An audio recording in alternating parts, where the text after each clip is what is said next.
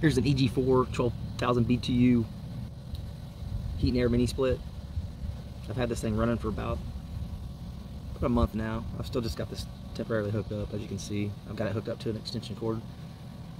You can run this thing just straight from solar panels, like on an off-grid situation where you wouldn't even need, to plug the AC in. I just have it plugged in because it seems to work a little bit better, and I also have my whole house running off of solar, so it just keeps everything running good if a cloud comes overhead or something like that.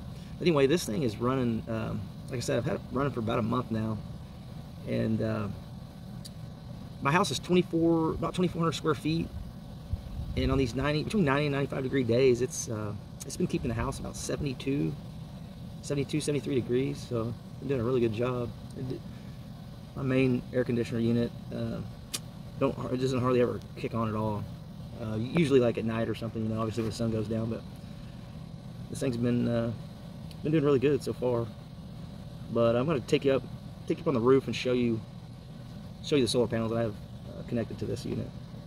These are 40 290 watt panels, so it's a total of 11,600 watts. I actually showed this in one of my other videos, or talked about the system that's on my house. Anyway, this is the 40 panels that's actually running that system, and then these 5 panels down here on the end that's what I have hooked up to the little mini split. So there's 5 330 watt panels that actually runs the mini split. But anyway, they've been doing a great job, and also these 40 panels that run my entire house are doing a really good job too.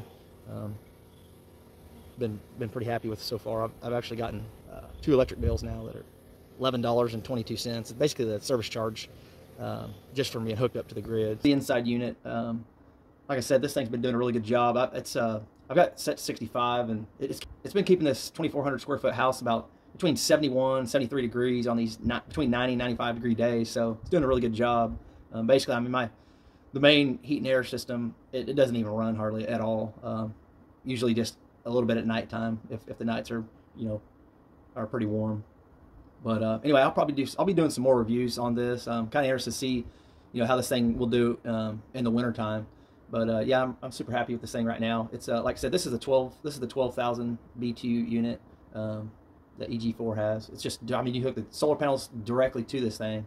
You don't have to use the AC if you don't want to. Like I said, I just do because it seems to be keeps it running a little bit smoother. And like I said, my house is already running totally off solar anyway, so it's not like it's costing me anything.